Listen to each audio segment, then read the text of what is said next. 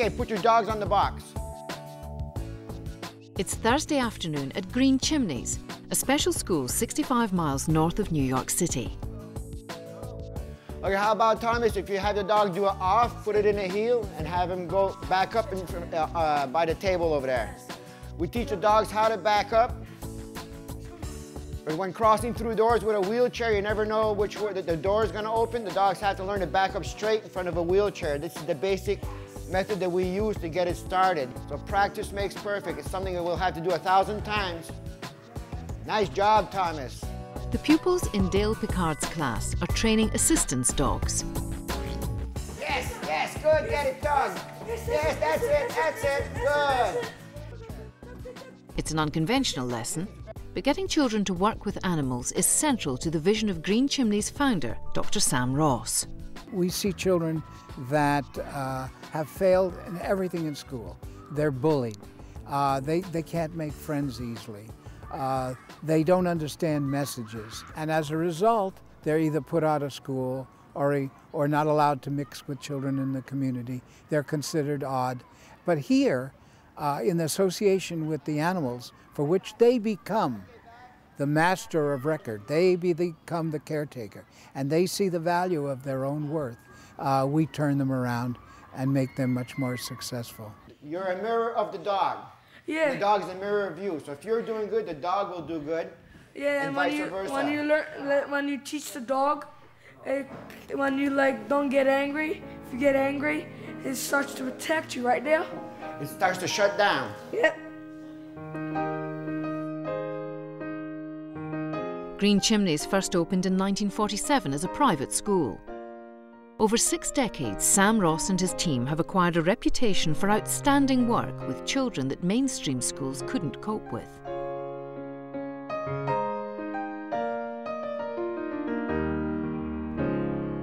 The school has some day pupils from the surrounding area, but over half board on site as part of a full-scale residential treatment facility. They range in age from 6 to 18 and have a variety of special needs, including anxiety, depressive, bipolar and attention deficit disorders. Places at the school are mostly publicly funded.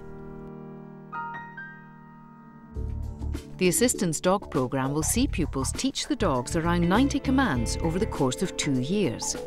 But the pupils are learning vital skills too. To me, working through frustration is a skill. Working through stress is a skill. Finding your confidence is another skill. So it changes the character of the student and we build off that character to build their confidence up so sooner or later they can get discharged and move on to the real world and back to our normal school. We teach the dogs how to lift up their legs and fix their leash, so if the disabled person gets all tangled up with the leash, the dog can fix its own leash on command. Fix it, fix it, tell her. Yes, good. Good, we still have a little ways to go. When they first start training the dogs, they're 8-9 weeks old, so they have to pick them up and really handle them, and all that cuddling and hugging really starts something new in their life that they didn't know about. They didn't know how to love. Now they're starting to learn how to fall in love with something. And it's like everything else. You fall in love with one thing and it goes off to the next. And sooner or later, you have happy kids.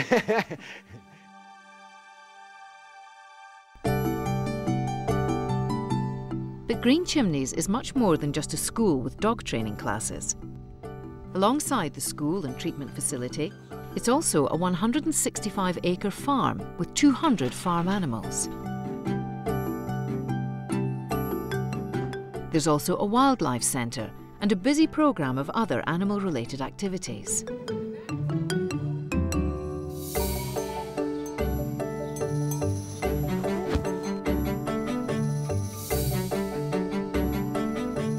It's fun to work with animals and all that stuff.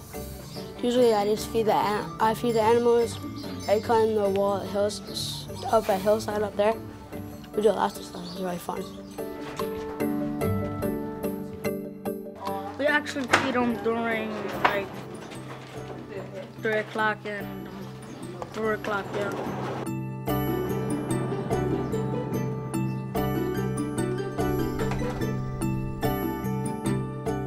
Paul Kupchak has spent 20 years running the Farm and Wildlife Centre. The children here at Green Chimneys come to the Farm and the Wildlife Center the way you and I may have gone to music, gym, or art when we were in school. It is a built-in program that runs through the school. Today, Paul is using an American falcon to teach Frank, Dean and Peter about birds of prey. So I'm going to give you guys a chance to hold this bird and feel what it feels like to be that close and actually in control of him, okay? His teaching exemplifies Sam Ross's vision of using nature to help children learn. How does that feel? Good. You ever think you'd have a falcon on your fist? No. Good feeling, isn't it? Yeah. Does it make you wonder why anybody would ever want to shoot or hurt one? Because they probably feel like they're jealous that they don't have a bird like this and so. Yeah, it's a terrible thing. And by you holding this bird, I hope you'll realize that it's a bad thing and you'd never let that happen if you could prevent it. And you'd never do it, would you? No. Good.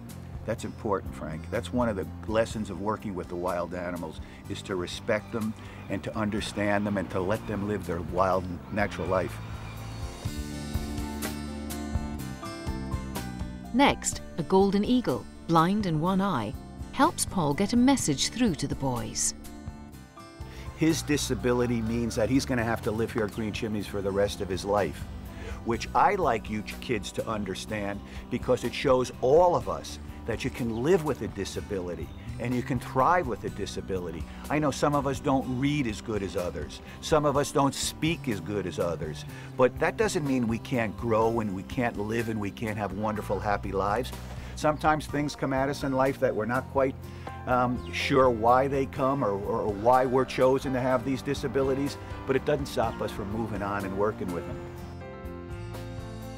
I like to be at Green Chimneys because my teachers help me, staff help me, and when I'm like angry or something, I come up at the farm and wildlife and visit the animals that I like here, and they really help me calm down. On the board, we have in pink or red, whatever color that is, some of our new science words. Okay, let's go over the first couple. Let me point to them, you guys can say them with me. Okay? First one is gill cover. Sam Ross's philosophy also inspires classroom lessons at Green Chimneys. The natural world plays a big part in the teaching. Peter Guasta Di Segni, better known as Mr. G, is the school's science teacher. Okay, Nick, do you have a question? Yes. Does fish have teeth? So when they Some eat do, some, yeah. Do they have? Some have sharp teeth. Oh. Okay. These pupils are working on a project to raise trout. It will culminate in the fish being released into a local river that needs restocking.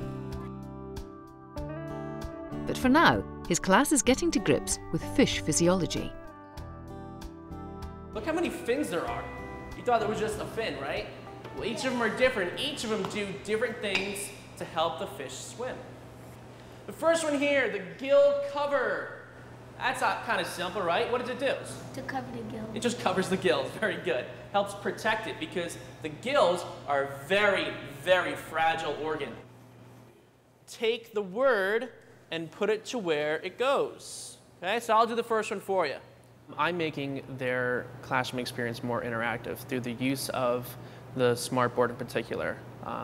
There are three styles, major styles that all kids learn. They're either auditory learners, they're visual learners, or they're tactile learners. They have to touch and feel things.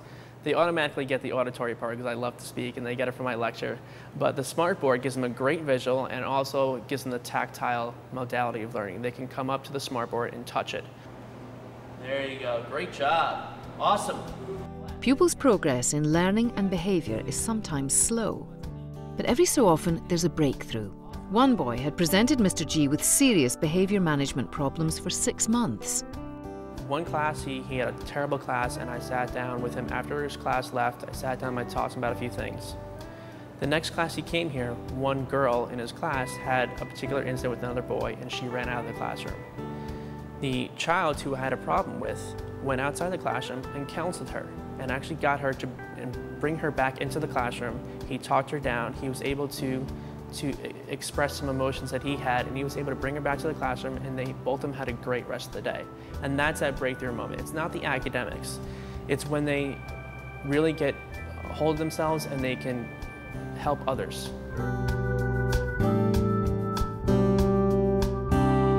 Our kids will challenge you every day and say, you know, there's nothing in me to love, there's nothing in me to be successful, but you can find it. And I think, you know, the best teachers and the best people I look for are the ones that have that quality, that can understand that. I'm going to catch it with the net, and I'll bring it back over here, and we'll check out those 4 or 5 things that we felt were really important for a bird to survive. For the last 3 months, Paul has been nursing a red-tailed hawk that was shot. Now it's ready to go back to the wild. On average, children at Green Chimneys stay 20 months, but it can be several years before they return home. Whatever the length of stay, Paul sees parallels between his animal patients and his human charges. Here at Green Chimneys, we find out that a lot of the injured wildlife comes to us very similar to the way a lot of children come to us. They come hurt, they come broken, they come unwanted, they come abandoned. And our goal is not only to fix and heal animals, but to fix and heal children. All his primary and secondary feathers are in line. Got good muscle tone. So I think we're in good shape as far as his wings are concerned. So I'm thinking today's a good day to set him free. What do you guys think? Yep.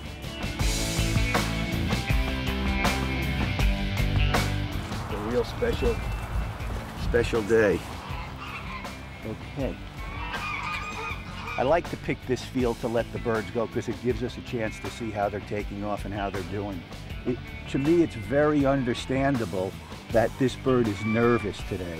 Nervous because it's in my hands and nervous because it's going back out into the wild.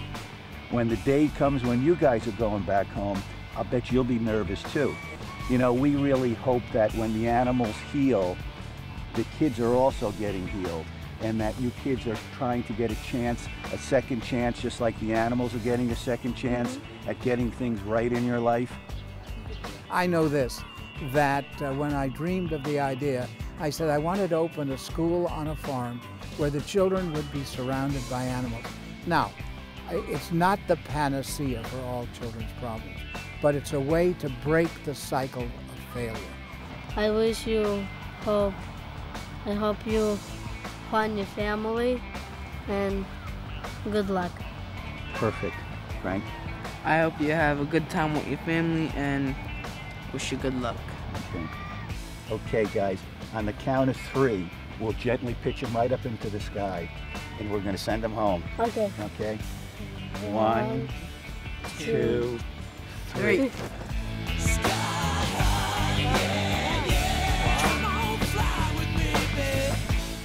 Oh, that's good. Isn't that beautiful? Yep. You're going home.